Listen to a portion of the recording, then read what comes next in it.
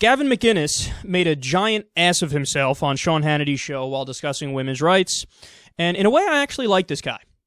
And the reason I say that is he represents the conservative id. That's what he is. And he says what a lot of really old guys are probably thinking, what a lot of really old ultra-conservative people are probably thinking. Watch this. And I think this is sort of God's way, this is nature's way of saying women should be at home with the kids. They're happier there. I hope that your viewers do not take you, sir, seriously. There's a great book you should read. It's called Why Men Earn More, and it's all about women choosing to put family over work, and that's why they earn less. Having a choice does not mean that you're less ambitious, and your comments are absolutely deplorable. Sean, I would like ambitious in the workplace. I would like you to adjust it. You're a father, you have a daughter. If you were a real feminist, you would support housewives and see them as the heroes, and women who work wasting their time. You said that women are less ambitious. Women are less ambitious. You have also said that women are better suited in the home. Yes, you've also said that, let's see, that women are emotional and women shouldn't run for public office. All of these things that just I never said women shouldn't run for public office. Yes, you have. You've said that If we're talking about 50% of the population, generally out of this 250 million people or 150 million people, most women are happier at home. They are pretending that they like working, and they're not making money because they don't stay all night at the office. They don't go the extra mile. They don't work all weekend. You're making a mistake. You would be much happier at home with a husband and children. Oh, boy. Oh, I mean, I'm literally. You just said you're single. You don't have a boyfriend. You're what? That's you're celibate. my choice.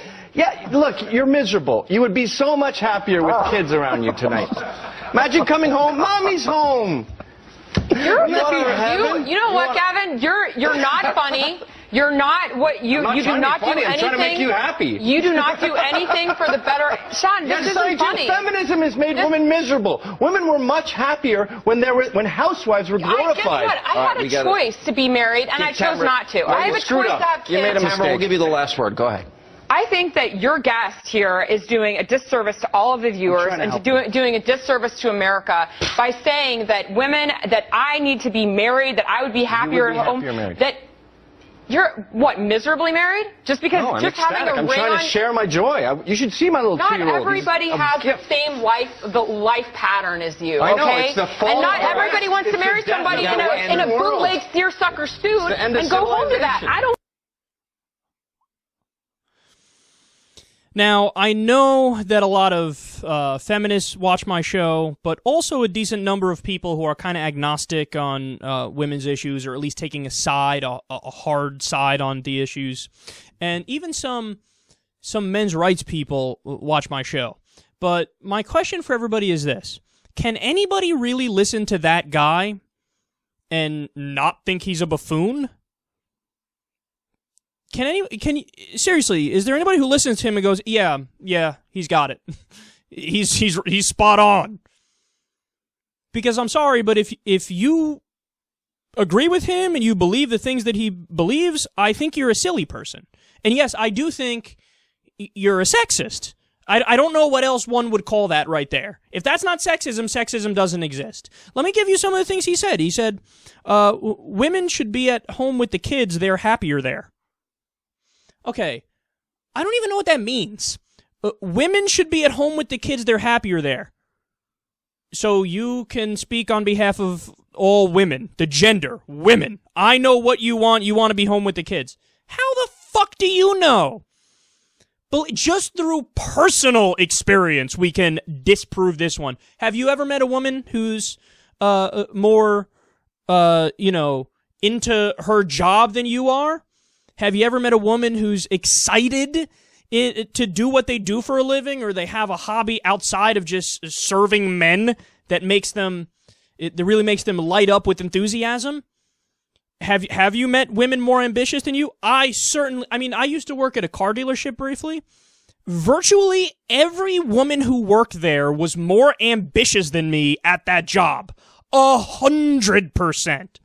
This idea of women should be home with their kids, they're happier there. You don't speak on behalf of all women, and you have no fucking clue what different women believe. Women are individuals, just like men are individuals, and you ask, hey man, what's your favorite food? What's your favorite color? What's your favorite movie? And you get different answers? Same thing with women, big guy. They're not all the same. You know, it's just, oh, get in the kitchen because that's who you are. Are there some women who want to be in the kitchen? Yeah. But you know who supports them being there? Pretty much everybody. There's only a very tiny fringe of people who say, I don't want you to do what you want to do if you're a woman and you want to be in the kitchen. He said, real feminists support housewives, and they think that female workers are wasting their time. No, see, that would be the opposite of a feminist. So a real feminist should say all women should just be housewives. That's like defining the rigid role assigned to women as what a feminist should be. That's like taking the 1950s housewife and saying, you are a feminist. But no, it required a backlash to get away from that, to allow women an equal chance to do what they want to do. So look, are there a small fringe of feminists that say, you know, basically reject that way of living, the idea of being a housewife and taking care of your husband and the kids? There's a small group of, you know, I would call them neo-feminists or third-wave feminists who are extreme in that respect, where they say, yeah, like, women shouldn't be in the kitchen at all. But that the overwhelming majority of feminists and the overwhelming majority of people, here's what we think of when we think of how a woman spends her time. Do whatever you want to do. So if you want to be in the workplace, if you want to have a career, I fucking support you. If you want to be in the kitchen or you want to do that old school role that that women used to do, I support you there too. It's your choice. Whatever you want to do. But what he's doing is he's flipping it. He's saying, no, a real feminist is a woman who does what I say and gets in the kitchen and shuts her fucking mouth. And then he said, you would be much happier at home with a husband and children. Dude, shut the fuck up. You know nothing about her. You don't know her. You don't know her. She's telling you to your face, I do not believe the thing that you're telling me I believe. And you're going, yes, you do, because I say so. I ran into this trouble the other day on Twitter. I run into it all the time. People like to tell me what I believe on an issue because of a misinterpretation or a misperception that they got from something I said. No, you believe this because I'm telling you believe this. Okay, but I'm telling you right here. I'm talking to you. I'm me. I know what I believe. I know what I think. I'm telling you what I believe. No, you don't believe that. You don't believe that. Why would you not listen to what she says? She's telling you what she believes, and it's not what you say. Okay. But see, this is what I mean. He's dense. He's dense.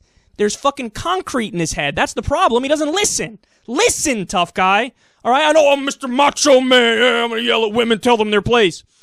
But you sound like a stupid person, because you are a stupid person. It's clear that you're not bright. And then finally, the best part, he goes, I'm trying to make you happy. Oh, I know. He had to finish it with the patronizing, tap the little, it's okay, little girl. You know, I'll be nicer to you because you're a woman. I'll go softer on you because you're a woman. I'm just trying to make you happy by telling you everything about your life and what you should do. Piss off, man.